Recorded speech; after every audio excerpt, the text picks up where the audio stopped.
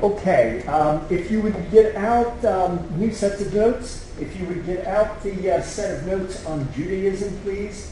They are handouts 12, 12A, 12B, 12C, okay, 12D, and that will be helpful for what we're doing in class. Also, handout 17, okay?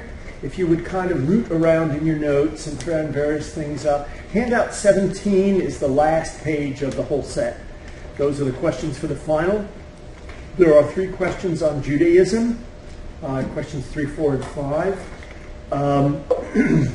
Just incidentally, at the top of the page, it again talks about the 6 categories applied to the different religions in the second half of the course. Okay?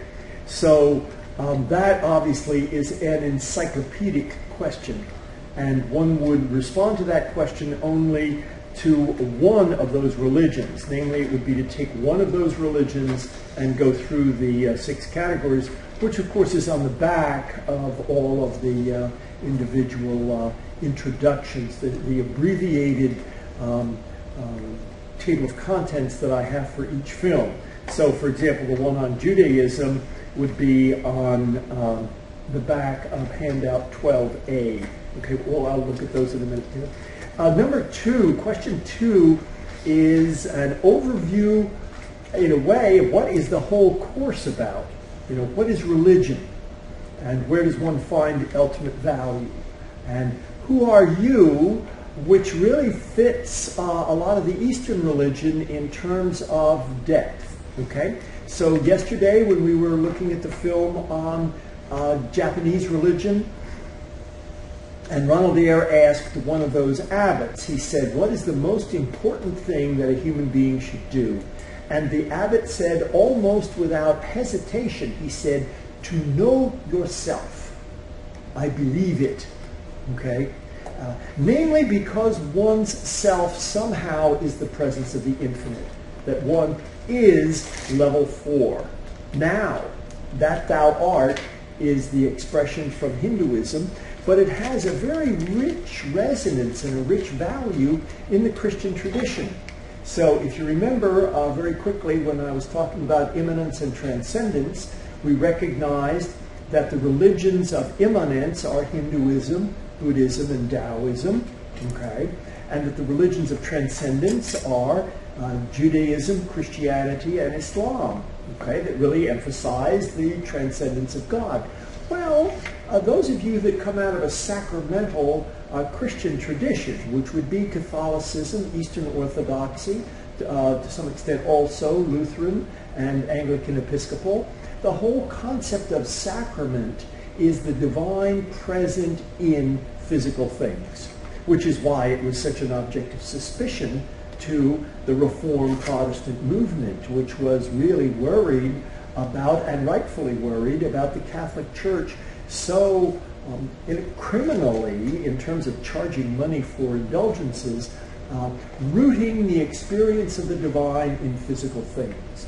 And yet to absolutely exclude the presence of the divine in physical things is to exclude the presence of the Word of God in Jesus of Nazareth.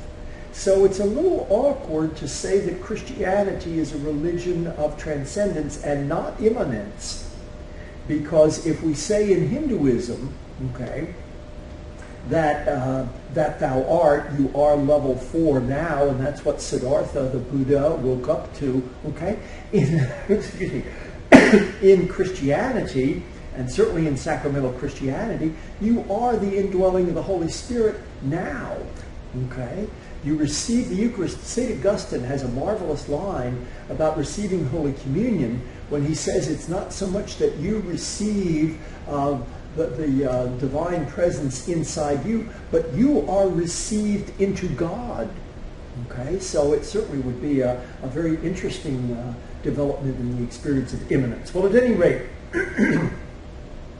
they had these. So that would touch on question 2. That's how I got onto that particular riff. About what is religion, where do you find ultimate value, and who are you? And that will be something we can be at least aware of as we go through these religions in the second half of the course. Okay? However, What I asked you to do was to get out the handouts on Judaism, which are the handouts that begin with the number 12. Okay? So 12 is the material from Houston Smith's text.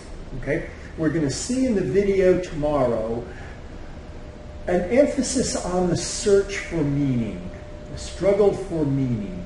It might even have a certain tension for you, as it certainly does for me, that one of the Four Noble Truths, that life is suffering, and suffering is caused by grasping.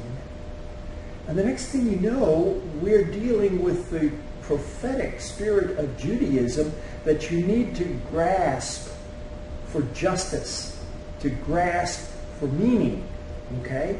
And so we're going to see some interesting imagery for the search for meaning. How do you understand a musical score? If you're looking at a string quartet that Beethoven wrote painfully, which is an issue in the video and an issue in Judaism as it looks at suffering and the Holocaust, then Beethoven is an interesting example of suffering because he was losing his hearing as this incredible genius is composing some of the most beautiful music in the history of the world, and he's losing his hearing. So it's obviously an example of suffering, which we'll touch on, okay? And an important issue, as it was in Buddhism. But in the way is, do you deal with suffering by letting go, or do you deal with suffering by creating a just world, or understanding God's presence in suffering? But at any rate, handout 12, if you notice, if you're looking at handout 12 now, so I did nag you a bit about getting the handouts for the 12. So if you have handout 12 in front of you, notice that A, B, C, D, E, F, G, okay, meaning in God, meaning in creation, meaning, search for meaning. What did God intend? What are human beings supposed to do? What is suffering supposed to accomplish? So all kinds of the kinds of questions that very often drive women and men very powerfully in religious experience, but that also drive women and men to reject religion because religion seems phony and it can't answer those questions, or because if God is all good, all powerful, all loving, why is there suffering in the world? Okay, so 12 is what you've come to expect to find. That is an outline of Houston Smith's material. Okay? 12a is also what you've grown to expect, the overview of the video, which again, I can practice a little bit of one-upsmanship with you now, you practicing it also, that you could look over this quickly and say, well, okay, that's what we're going to see tomorrow. I said something very quickly about that the first day of class, but of course we had to then go and see the video on primal religion, and you never really had a chance to read this overview ahead of time. But some of you might almost want to pick a fight with me, and I'm happy to have that happen, okay? You might well say, Gilmore, those videos are Time Life journalism, the BBC, the British Broadcasting Corporation. That's who made the films, Time Life BBC. It's their take on those major religions, which of course are filtered through the women and men who directed the videos and edited them and decided. So you're seeing what other people decided would be a digest of that religion. And then you're seeing that, of course, in a video, an edited video, and then you're reading Gilmore's edited version of it here. You might be better off not reading 12a ahead of time, and it is you and the video. Excuse me.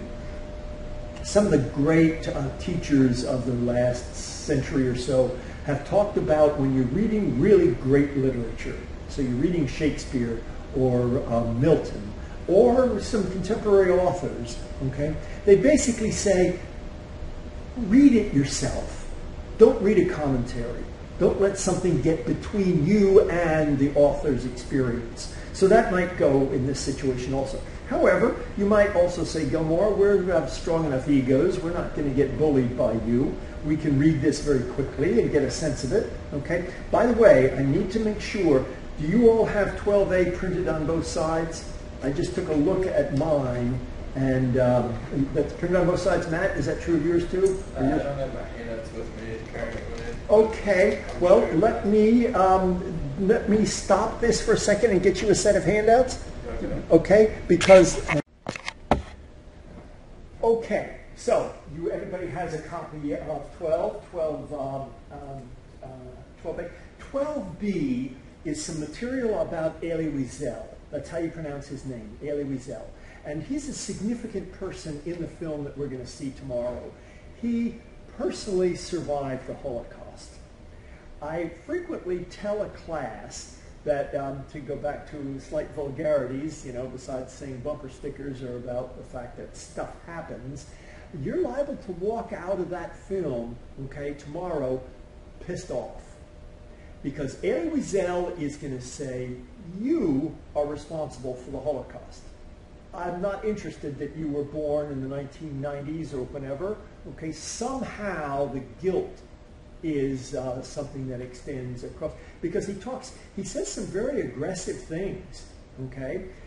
For example, he will say, true, not all the victims not all the victims were Jews, because, and he doesn't go on to explain, they also, the Nazis tried to exterminate the gypsies and any number of other unwanted peoples, handicapped people and what have you. So he says, true, not all the victims were Jews, but all the Jews were victims and all the killers were Christian.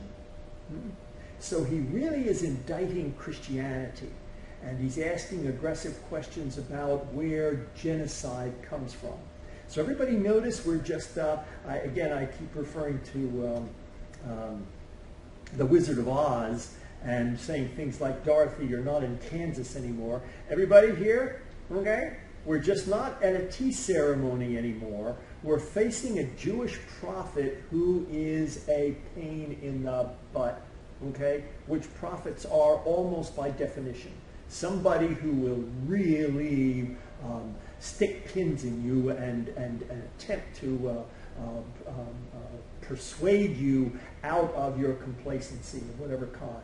So being a prophet is a very undesirable occupation, as we saw from the way most of the Jewish prophets were treated. At any rate, Elie Wiesel was. And you may want to look at 12b, the two sides of 12b, because it'll tell you something about Elie Wiesel. He's a significant personality in the film. I don't know how it can happen that people read one of his books in high school. Have any of you read Night? A book called Night? It's about the concentration camps, And it was the first book that he wrote. And it's horrific, as you can imagine, Because we're struggling with suffering and God's involvement in suffering and responsibility for it and all the rest of it. But just the suffering itself is pretty horrific. He lived through it. He was swept up and was young enough. I think he was 14 when he went into the concentration camps, and he survived it. His father died almost before his eyes. So that's 12b. 12c. Simplistically, 12c is the answer. Here I go again, getting insecure about being simplistic. 12c is the answer to question 4. What does it mean to say Judaism is a system of communication? From handout 17. You don't need to have a copy of handout 17 with you now, but just make a note to that effect or remember it. That is the material on handout 12c. And I'll be drawing arrows and doing various things tomorrow to make that, I hope, be that much more memorable. So that's 12c. And then 12d is, in a way, the answer to question 3. And keep 12d around because that's an outline of a good deal of what we'll be doing in class today. So we're going to deal mostly with what's the material that's on 12d. So that tells you what those 4 pages are that are part of the 12 series on Judaism. And of course, for Monday, we'll be into pages 13 on Islam. And I might just start this off by the ironies and the richnesses cultural experience that may kind of grab you. Okay, now there's probably nobody in this room who is unaware of the challenges of contemporary Israel, the country Israel on the eastern shore of the eastern Mediterranean, right? Everybody's up to speed on that in various ways. The Palestinian challenges, the Intifada, people blowing each other up on buses, knife attacks and stuff like that. The whole question of the Palestinians being thrown out of what was, in many cases, their own homelands because the Jewish community would understand that a great deal of it was their homeland and stuff like that. Everybody's sort of up, and also the challenge between Islam and Judaism. Point of departure. Yitzrael, okay, Israel. Yitzrael means he who struggled with God. Yitzrael. And this is a single person. This is Jacob, and you have some of this on the top of handout 12D. This is Jacob. In the book of Genesis, okay, chapter 32, when an angel of the Lord, which the major, broad-minded, middle-of-the-road, non-extremist, contemporary scripture scholars point out is a respectful way of referring to God, the angel of the Lord, without denying the existence of angels. But for example, in the great revelation of God to Moses in the burning bush, okay, in Exodus 3:14, okay, Moses approaches the bush to see, well, how could it be on fire and it not be consumed, and what was going on there. And the angel of the Lord speaks out, and God said.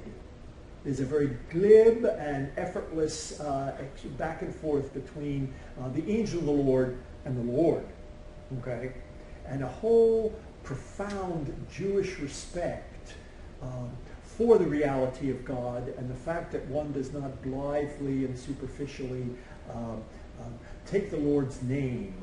Thou shalt not take the name of the Lord thy God in vain. So, slight tangent. If any of you are with women and men who are Jewish, you never say Yahweh, okay? You say the Lord. You might say Adonai or Adonai, okay, which is Hebrew for the Lord, but you don't say the name. You might even more respectfully say Hashem, which means the name, the holy name, okay? At any rate, which is another indication of the dimensions of respect and response to the authentic presence of God, and yet most respectfully putting some distance between the untouchable holiness and transcendence of God and the fact that God is communicating with a human being. So, at any rate, Yitzrael, that is Jacob. Is everybody picking up on this? I'm about to say something intentionally ironic and a little bit in your face. Israel is not a country. No, it's a country. Right? Israel is a single human being. Israel is Jacob when he struggled with God the whole night long. And then the following morning, his hip is sore and his sciatic nerve is affected by this because he struggled with God. Okay? So Yitzrael is a single person. He is the one who struggled with God. Okay? As we see this. Now, I want to continue that business that I set up a minute ago when I was talking about the Palestinians and the tensions between Islam and Judaism. Yitzrael means struggle. Islam means submission. Every so often, this is another tangent which I will pursue, and we'll talk about it somewhat when we get to Islam, and to some extent it's relevant to struggle in Judaism. But Islam does not mean peace. It means submission, and the submission to Allah is what leads to peace. Okay? So, we've got the primary. I guess I'm going to stay on that edge that I've challenged you all with since the first major religion that we looked in here. Okay? The primal Jewish experience is struggle. Lord God, I am nothing.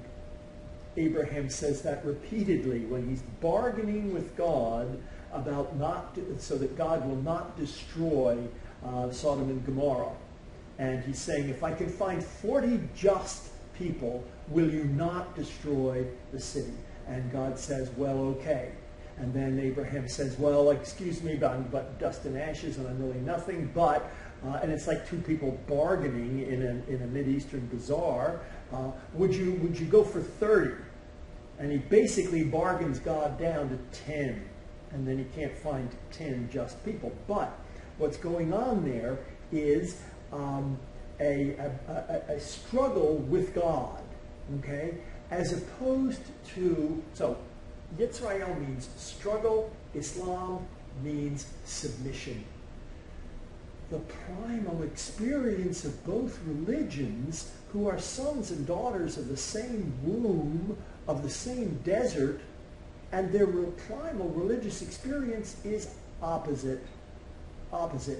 So one more thing, we're going to see Muslims, as you may have seen in pictures, kneeling and touching their foreheads to the ground, okay, the tip of their, right where you hit a soccer ball, you know, right on that kind of a high above your forehead, okay, and Jews standing and moving back and forth. And the posture, and I mean that both physically and psychologically and religiously, the posture of Judaism.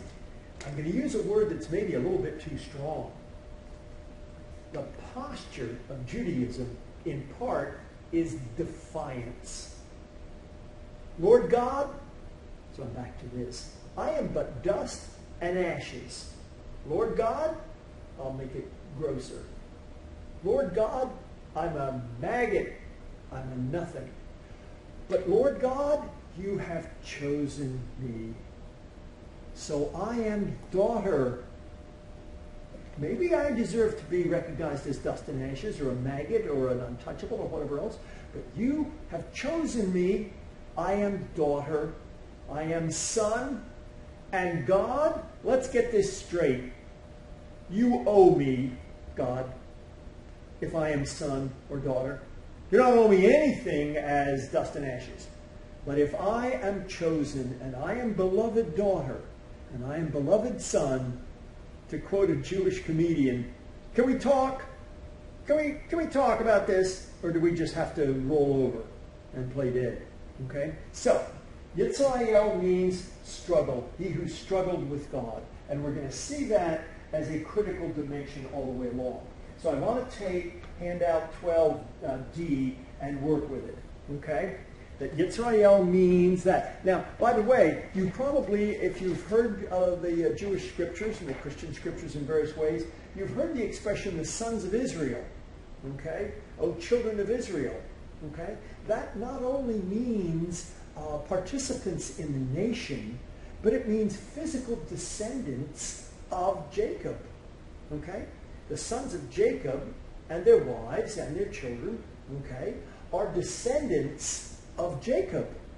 So you have Abraham, Isaac, and Jacob as the three major patriarchs of Judaism. And every so often you'll hear now, in a more broad-minded way, and I'll have to see if I can get this right, you have, O God of Abraham, Isaac, and Jacob, and Sarah, and Rebekah, and Rachel, and Leah. Okay? That there are matriarchs as well as patriarchs. Okay? So that dimension of the women's movement, which is a struggle in our society, is very much part of Judaism. So in Reform Judaism, you have women who are rabbis and who run congregations. Okay? At any rate, let's begin to look then at what's here as the struggle. Okay? The striving for meaning. Okay? We'll hear a member of a string quartet in the film tomorrow saying, you strive to find the truth. Okay? You search for it. And that's why I'm saying there, you strive for meaning in multiple areas. And we just looked at handout 12, sections A through G. Meaning in God, meaning in humanity, meaning in suffering, meaning in history. Okay? Meaning, searching for it. Okay? Now, I already touched on this in music, and this is a nice metaphor in the video. And by the way, let me, well, I'm about to say warn you, and that's a little strong. Anybody here ever listened to a string quartet? Do you know what a string quartet is? Okay? I find when I teach this material, I use the word abrasive more than maybe I should. Because part of this Jewish challenge for meaning is abrasive. The reason that I said something as almost impolite as to say you would be pissed off walking out of here having heard what Elie Wiesel has to say about Christianity, okay, is that he is so abrasive, okay? And Ronald Eyre, okay, the British commentator that we've been listening to, who's kind of tweedy and British and very proper and what have you. And one has to be careful here, because are we going to end up saying things that are anti-Semitic? Okay, got to watch out for anti-Semitism here and be a little paranoid there and politically correct. And Ronald Eyre is talking to one of these people, and he says, why is it whenever I'm in a conversation with a Jew, I find myself in the midst of an argument? Is that, is that anti-Semitic or whatever? And the person to whom he addresses that question, who is a member of this string quartet, says, right, we from childhood are taught to struggle to understand the meaning of Scripture. You all are going to see something that it could not be more dramatically relevant. Namely, it's what we would call a university, which is very Gentile. We don't want to impose that upon a Jewish experience. They call it a yeshiva. That's on handout 12A, the word Y-E-S-H-I-V-A, which is a Jewish study hall. Okay? And these people are all arguing out loud. You can't hear yourself think, you would think in such a situation.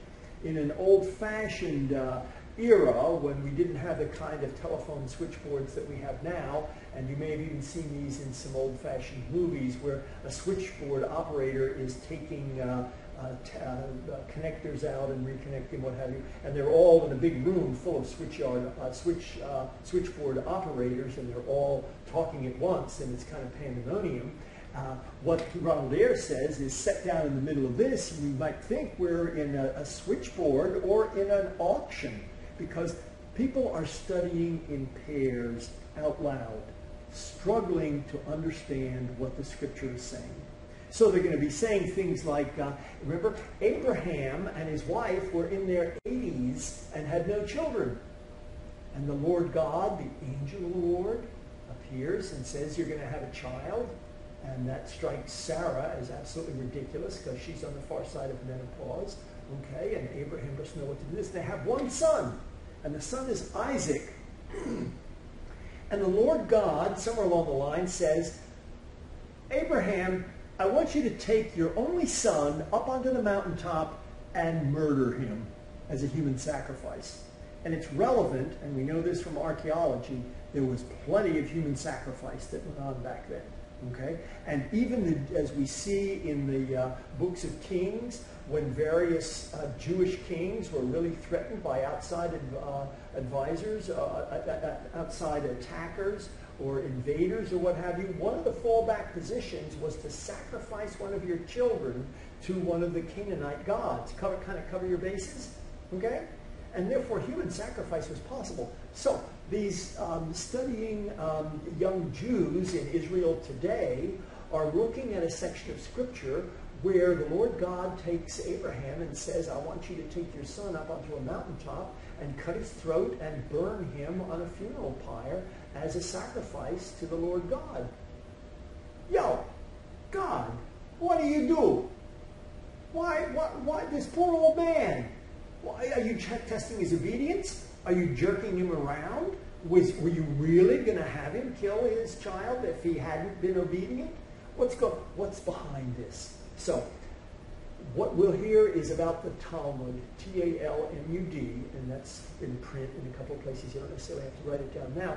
But that the Talmud is the struggle of the Jewish community across 2,500 years to understand what God meant.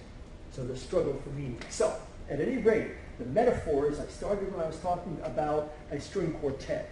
I asked if anybody here had heard a string quartet. Okay? I personally find string quartets kind of abrasive. There's that word again. Okay? A string quartet is of two violins, a viola, and a cello. And we're going to see one in here. And you're going to hear a lot of music, and it's from Beethoven's 16th string quartet, which he composed when he was deaf. So I mentioned this as a problem in suffering. Okay? So, okay, everybody, I want you to put up with this. I'm God. And Matt, you are brilliant in sculpture and creating things with your hands. So we're going to give you rheumatoid arthritis. Haha. Okay?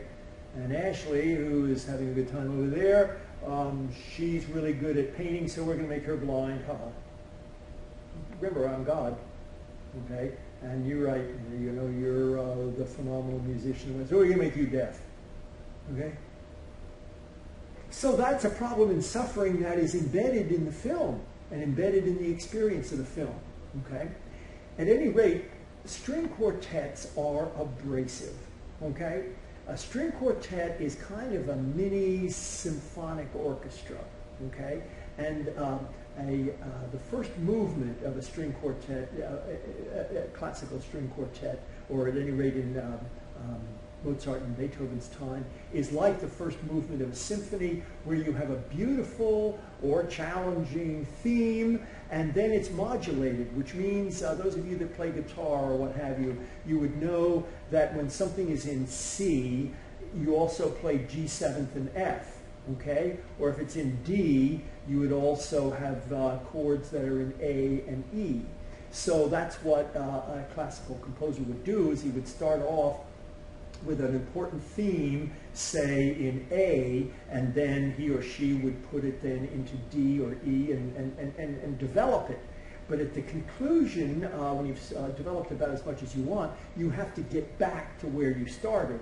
So you have what is called a bridge section, which is where all of these different, possibly dissonant, okay, components are kind of being brought back together. And I think one of the things that we're going to hear is one of those bridge sections. And it is really dissonant. You're hearing violins and what have you going. Are you guys of an age, were all of you ever in classrooms that had blackboards? Have anybody been in blackboards? You've been in blackboard? Okay, possibly. You know what it is, huh?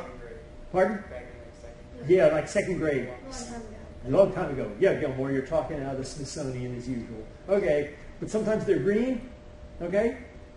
I want you guys to experience something that I did that I now look back on as cruelty to animals, but then I did this to high school students.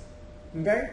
So you guys have had afternoon classes at Spring Hill College, and you've had a nice lunch, and you're sort of in a carbohydrate haze, and your upper and lower eyelids are starting to kind of meet. Okay? I had homeroom with a bunch of advanced placement Latin high school, Jesuit high school students, and they would all kind of start sleeping in the afternoon. And I would notice that they were starting to go to sleep, and I would get 5 fingernails. Everybody knows where I'm going on this, right? And I'd go, you know, and everybody would wake up real quick. Okay? Gilmore, that's a great example of something that is abrasive. That's my take on some aspects of string quartets. And you may agree when you've seen the film. Okay? But let's go back to the handout here.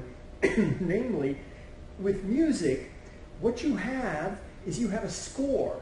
Those of you who have possibly seen a score, if you know somebody who plays guitar, or if you do, or whatever else, you know, you might have a score. You might just have the lyrics and the chords, and if you know the melody, well, then you can play it the way it ought to be. But if you know music, you can read a score, okay? But the score is just black marks on paper, right? What did the composer intend, okay? If you've ever looked at a classical score, you'll see words like lente, or forte, fortissime, or you'll see things that tell you how to interpret the music. How do you interpret scripture? So there's a direct parallel there between what the composer put down, and the composer is Beethoven. No, the composer is not Beethoven. The composer is God. God communicated this. How do we understand? How do we come to understand this? So there's a parallel then, and that's what I have on the page here, between the concept of the experience of music and what did the composer intend, and Scripture, what did God intend, with the suffering of Job. We'll talk about that a little bit when we're talking about the Holocaust. And there's a frightening story in there where Elie Wiesel talks about writing a play, and he's going to introduce a character into a play that he's writing about suffering, and the character is Satan, and that Satan is the one who defends God in the concentration camps. I mean, if this doesn't mess with your head, I don't know what does. It really messes with my head, okay? That Satan, because Satan does not mean, in the Hebrew experience, somebody with black wings and cloven hooves and pitchforks who's down in hell, stabbing people and coming up and tempting. Satan means the one who tests. And the heavenly court in the book of Job is testing Job. So God is testing Job? Or this is done with the permission of God, or the acceptance of God, the members of God's court, because they're looking at Job, and Job is completely innocent. And their take on the situation is, oh, great, it's easy for him to be innocent, it's easy for him to be a good religious believer and all the rest of that. Let's start making him suffer. Let's kill off his children. Let's kill off his crops. Let's kill off anything that he loves, okay? So, you might think, well, this is pretty tough on Job, but it's a little tough on his children and his wife and his animals too, because they're getting killed off. Why? So the whole book of Job is a meditation on suffering and the justification or lack of it. And I already said something about the sacrifice of Isaac by Abraham, okay? The discussion of the law is what I mentioned when I was talking about, as Ronald Ayers says, a Hebrew telephone exchange or an auction where these people are. So under A here, 1, 2, and now I'm up to 3, okay, are all examples of animated struggles, okay? They embody the meaning of Yisrael, okay? The Talmud, okay? Now we're going to see a very nice metaphor of the Talmud. Okay, the Talmud is a book, okay, but it's a book that is a record of a struggle, okay, and Ronald Ayers has a very nice metaphor there where he says it's like looking at the rings of a tree, okay. My son-in-law was just asking me about did I have any pecan firewood, and I said, well, I just happened to have cut down 3 trees in the last year and cut them up for firewood. I still have to split them, but you look at it, and I said, if it's begun to split, you can tell it's dry, we can use it, stuff like that. So yesterday, I was taking something to keep the wood dry off of it, and we were looking at a cross-section of a tree, where you have the center, and then you have the rings that go out. A page of Talmud has perhaps either the oldest comment in the center or a section of scripture in the center, and as Ronald Ayers says, ringed round by centuries of argument. And he says there are blank margins on the page where further comment can be added. What do women and men think, search, write, struggle in understanding God? Okay, so notice how under number A, okay, 1, 2, 3, and 4 are all about struggle, about striving. So the Talmud is the written record, as Ronald Ayers says.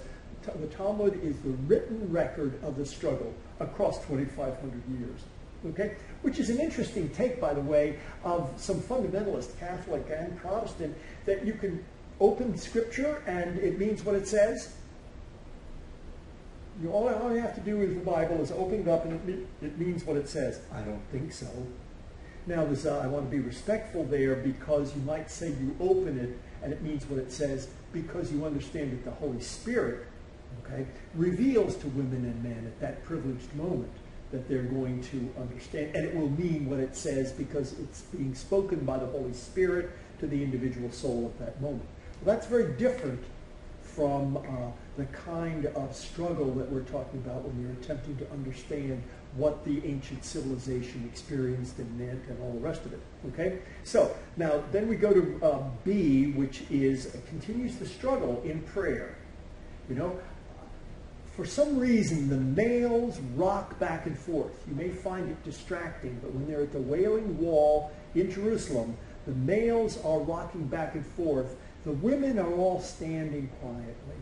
And there's a beautiful, beautiful comment where Ronald Eyre is saying, if you don't know the history, you can't share the feeling. And there's a woman's hand going down the rock, feeling the rock face of the Wailing Wall, okay, which has been there for 2,100 years or thereabouts, okay, since Herod built it. This is the second temple. The first temple was destroyed by the Babylonians in 587 BC, okay, or BCE, okay, and this temple was built by Herod the Great, okay, roughly in the century preceding the lifetime of Jesus, okay. So those walls have been there for about 2,100 years. Well, anyway, the woman's hand is going down the wall, and Ronald Eyre is saying, if you don't know the history, you can't feel the feeling, and she's feeling the wall. Okay, in the woman and the women's prayer strikes us as much more recognizable because it's the way Westerners pray in terms of stillness and contemplative prayer. Okay, but prayer is still a challenge. The acceptance of it, the meaning of the Sabbath. There's a very good description of the Sabbath. Not a description. There's an actual taping of a Sabbath. They point out that you can't do anything on the Sabbath day. So they wouldn't be able to tape an actual Sabbath meal. And he says it's a recreation on a Tuesday. So we do that. Okay. So then we go into number C, okay, which is the struggle of the Holocaust. Okay. And that's where I have Elie Wiesel, which is the way you pronounce his name. Okay. The word prophet comes from the Greek word, so it's not a Hebrew word. Prophet is a Greek word, and it means to speak in behalf of, prophemi. The Greek word to speak is phemi. Prophemi means to testify to or to speak in behalf of, as I have there. And then secondarily, it means to foretell the future. You guys surf the movie channels in the dead of night, and maybe every so often come up with a black and white movie that's from the 1930s, and it's a gangster movie. And Bugsy, the gangster, is about to be grabbed by the police, and Bugsy turns to one of his friends, and Bugsy says, "Hey, Mikey, I want you to get me a mouthpiece." What's a mouthpiece? A lawyer. Okay? So the gangster slang would be, I want you to get me a mouthpiece. Somebody who speaks in behalf of, an advocate. Okay? So that a prophet is one who speaks in behalf of God, and then since he speaks or she speaks in behalf of God, presumably what he or she hands on is what God has revealed, and that if it has anything to do with a coming disaster that's going to hit Israel from the Assyrians or the Babylonians, okay, that itself is going to be a truth about future happenings, which is why you have this whole experience of prophecy as anticipation of the future, okay? So, but Elie Wiesel is not telling the future. Elie Wiesel, one could say, is speaking in behalf of God because his issue is justice. Okay? What has happened? Okay? And the issue is not just an issue that human beings are responsible for the Holocaust. Okay? The issue is God, here we go again, God, if we are your chosen people, and you are all-knowing, all-loving, all-powerful, and all the rest of it, why is there such incredible suffering? Okay? And you all have probably heard a thing or two about the Holocaust. There's going to be some excerpts in the film from the photography that's at the Holocaust Museum in Jerusalem. Okay, maybe it's in Tel Aviv. I think it is in Jerusalem. Have any of you go to the museums in Washington, D.C.? Any of you been to the Smithsonian's and stuff? There's one called the Holocaust Museum, okay, which I've been with somebody who hadn't been in this course and had no idea what to expect and walked out just stunned. There was a room full of shoes that were worn by people who are now charcoal. They're the real shoes. In other words, when the Allies freed those concentration camps, and you possibly see these pictures of these incredibly emaciated, literally skin and bones, and in some cases they died shortly after they were freed, or they died because they suddenly had access to more food and milk or whatever to drink, and they killed themselves by eating too much or getting too rich food in their systems or what have you. But the Holocaust itself, and so there's about maybe a fifth or 2/5 of this film were on the Holocaust. Okay, we had a rabbi here who appropriately, his name was Stephen Jacobs. Okay, and he taught. You may know there's a class here. I don't know if it was taught last semester. It gets taught every other semester or so. It's on Judaism. It's taught. It's sometimes taught in the night school. Sometimes taught during the day. It's sponsored by a Jewish academic group, and so it's paid for independently. And it usually has the rabbi of the Reformed Temple. Okay. And that was Steve Jacobs, who did that for a while. He taught a course here on Judaism, which closed out. I mean, he was really good theater and stuff like that. One time he was teaching across the hall from me in Quinlan, and I was teaching Christology, and he was teaching Judaism, and the two of us said, why don't we put our classes together and just talk? So he comes into a class of Christians, perhaps predominantly Catholics, okay, in a Christology course on the divinity of Jesus Christ, and he walks in, and one of the first things he says is, where you guys got it wrong is struggle, challenge, dynamite. He taught this course on Judaism, and he taught a section on Holocaust. Okay? People were interested and challenged and what have you. He began offering a separate elective course on the Holocaust. A 3-credit course on the Holocaust. Anybody here want to sign up? Okay? Whole 3 semesters on the Holocaust and the extermination of 6 million Jews, and how many Poles and how many Russians and how many Gypsies and how many mentally defective and how many handicapped people and whatever else. It's all about the extermination, okay? It closed out. 30 people or so. Closed out. And somewhere along the line, he says, Gilmore, okay? You know some Eastern European Catholics pretty well, okay?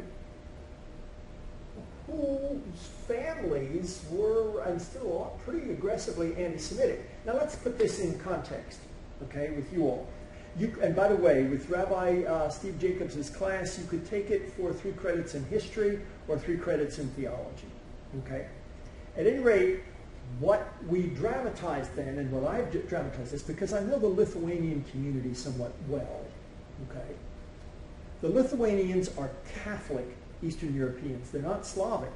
They're pre-Slavic in a way. The Slavic countries, of course, are Poland and Russia and Slovakia, Slovenia, and various other places, Croatia, Serbia. Those are all Slavic countries. The Lithuanians are Baltic. The Baltic are Lithuanian, Latvian, okay, and then there were other languages that now no longer exist. Okay, they are intensely patriotic and intensely nationalist, to the point of, you might say, racist. Okay, they're just stunningly beautiful and brilliant people. Okay, and ferociously anti-Russian, because they've been imposed on by the Russians, and ferociously anti-German. Okay, let me change the context here. You guys, the 4 of us, okay, are in Lithuania in 1939. The German foreign minister, von Ribbentrop, has just cut a deal with Stalin where Russia gets the Baltic countries and whatever else it is, and Hitler is setting up a deal where he's going to invade Russia. But, okay, everybody in this room, okay? You guys have 20 minutes to choose between Stalin and Hitler. Who are you going to go with? I have met people personally who had to make that decision. And you may or may not be able to go to Australia or Canada or Argentina or someplace like that, but they might not accept you because you're an immigrant and they don't want anything to do with you. Okay? But you have 20 minutes. Who are you going to go with? The Lithuanians went with the West. They went with Germany.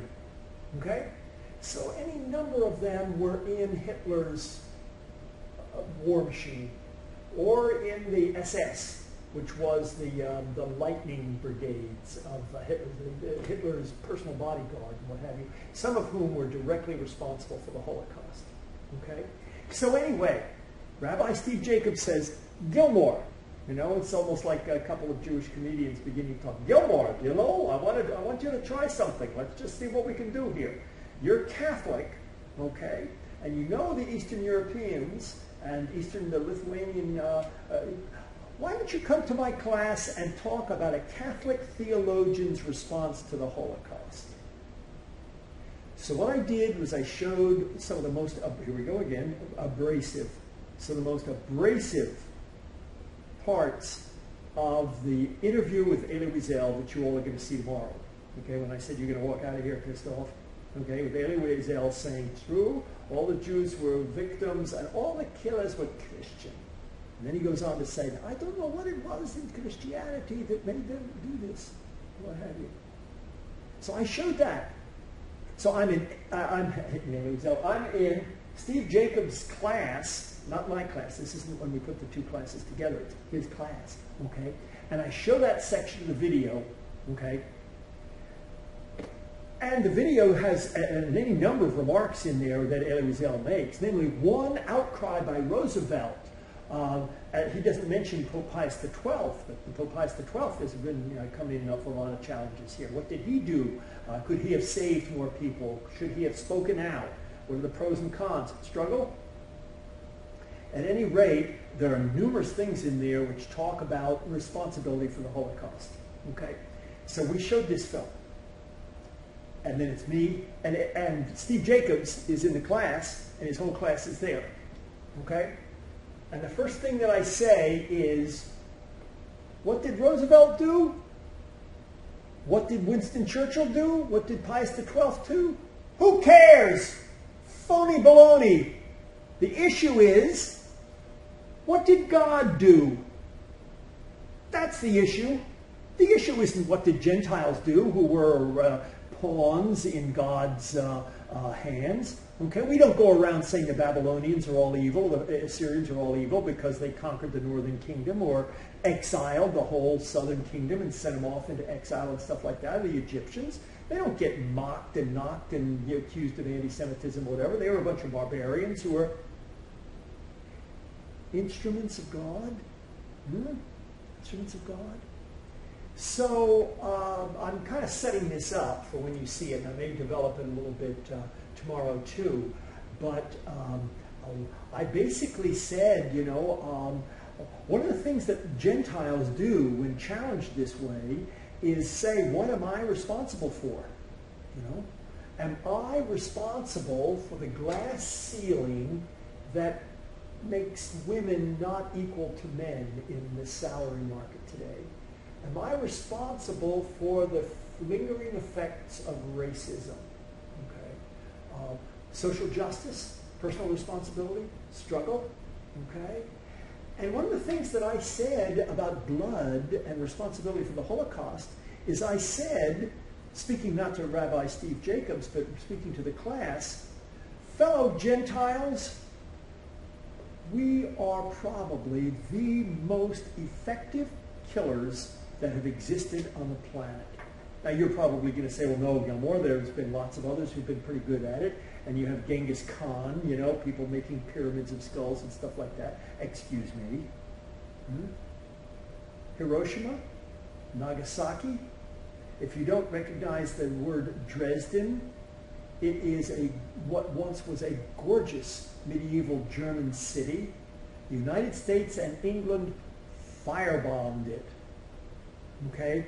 with intentionally setting everything on fire that was not blown up by explosives, all right, and cremated tens of thousands of people alive. There are those who've said that if the United States had lost World War II, we would have been put on trial the way we put the Nazis on trial at Nuremberg, okay? So we are really good at killing, okay, a dying person, okay? And so I think the beginnings of a Christian response to the Holocaust is to say Christians, unfortunately, do not see God in 6 million dying Jews. I want you to watch me in what I put on the board. I every so often ask you to do that because it's something very specific. Christians do not see God in 6 million dying Jews. Jews do not see God in a single dying Jew. Where is God? What kind of God is God? Is God transcendent and above and apart and separate? Okay? Or is God in the midst of the anguish? Is God affected by our anguish and our suffering? And Christian theology especially tends to look away from this and deal with God as some kind of mathematically changeless being of Father, Son, and Holy Spirit. The mathematical symbols of circles and triangles are appropriate because there's a kind of a bloodless transcendence in a certain amount of Christian theology. That God cannot suffer. God is above and apart and separate. Which this denies. The incarnation denies the absolute transcendence of God. It doesn't reject it. Okay? It would accept it inclusively. Okay? So I pointed out, I said it denies the absolute transcendence of God. Okay? But this is profoundly immanent. And it's the beginnings of a Christian response to the Holocaust. Okay? So what I'll also want to pick up on is, again, what I said when Steve Jacobs said, Gilmore, what does a Catholic and Christian theologian do with the Holocaust? Because I pushed it a little bit further and talked about where does genocide come from? Okay, and the fact that various peoples are really good at genocide. But let me just say this quickly to anticipate it. There's a certain amount of genocide in the Hebrew Scriptures. Okay, when the walls of Jericho fall down and the army of Joshua goes straight forward, and I'm quoting the book of Joshua, chapter 6, verse 21, they killed every man, woman, child, donkeys, sheep, goats, camels, everything, because everything is corrupted by pagan worship. And therefore the Lord God wants it exterminated. Whoa. Okay, let me let you go.